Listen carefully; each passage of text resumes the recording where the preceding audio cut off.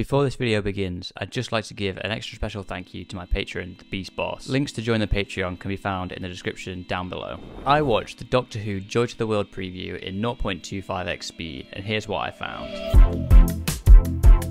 Okay, so about a month ago, Doctor Who had a panel in Hall H at San Diego Comic-Con. During this, they revealed a preview of this year's Christmas special, Joy to the World. But what does this preview actually tell us about the episode? Okay, so I've already covered this preview in an episode of my podcast, the TARDIS Coffee Break podcast, but I missed some things during that very impromptu breakdown, and so I wanted to do a much more in-depth breakdown of the preview of Joy to the World in its own dedicated video. And we've also had some more confirmations about the episode since then that I want to discuss in this video. But before we get into the breakdown, what do we know about this episode so far?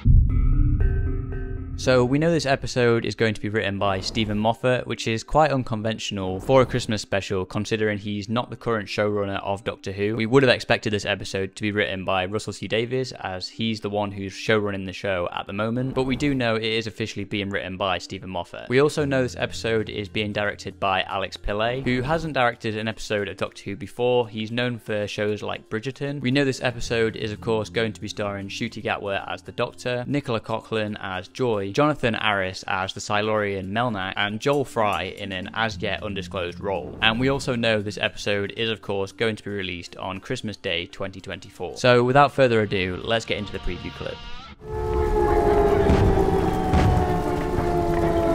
So we open on the Queen's Hotel in Manchester in 1940, which appears to have been a real hotel built in 1845, but I couldn't find much more information on it than that, so I'm not sure if this is meant to be that real hotel.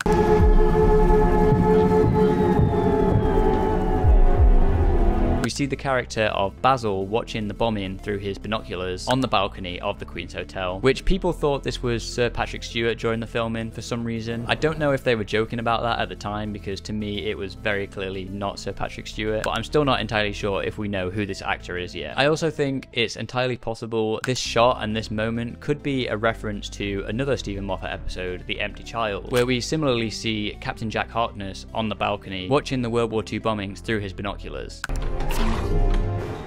And she's toasting a pumpkin latte. So we then see the Doctor appear through a door that is always locked, trying to deliver a cafe or room service order of a ham and cheese toastie and a pumpkin latte. He's in a brand new costume which is very similar to his Church on Ruby Road and Space Babies costume, and we find out that this door has always been locked.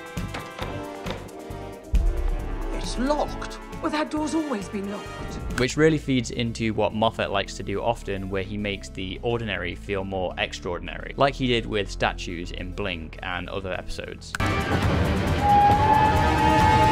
We then get to the Orient Express in Italy, 1962. We have previously been on the Orient Express in Series 8 on Mummy on the Orient Express, but that was a replica in space, whereas this is the real Orient Express.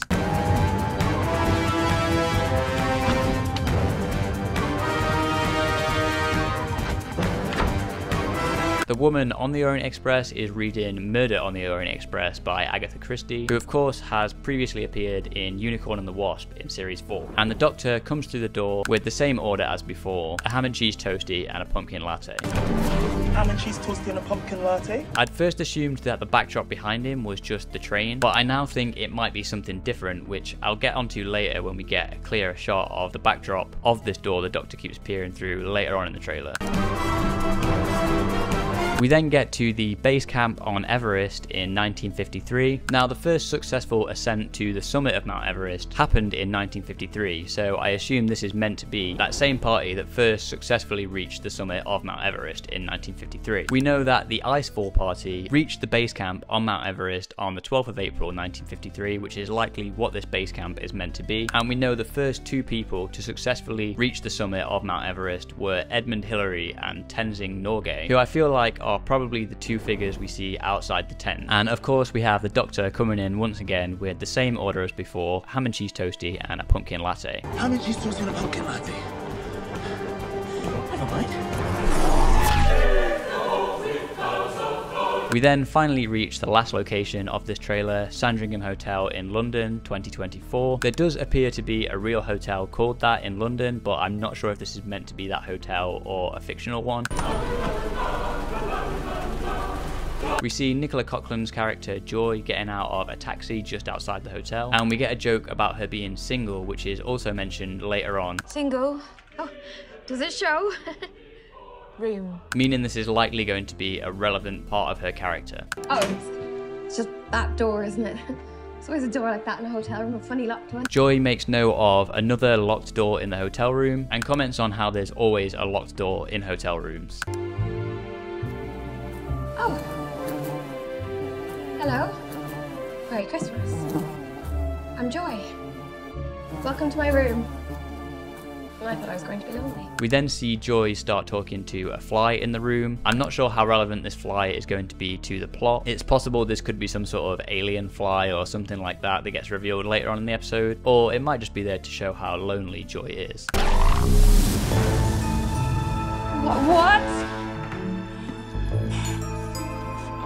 We then see a Silurian dressed in a manager's uniform enter through that locked door. We now know this Silurian is called Melnack, and he is going to be played by Jonathan Aris, known for playing Anderson in Sherlock, another Stephen Moffat written show. Joy points a hairdryer at Melnack, assumedly trying to make him think that it's some sort of weapon, which in response he puts his hands up to surrender and says, "The starseed will bloom and the flesh will rise." The starseed will bloom and the flesh will rise. Which I'm really not sure what that line means. If you guys have any thoughts, please let me know in the comments down below. We then see the Doctor enter with the same order as before, a ham and cheese toastie and a pumpkin latte.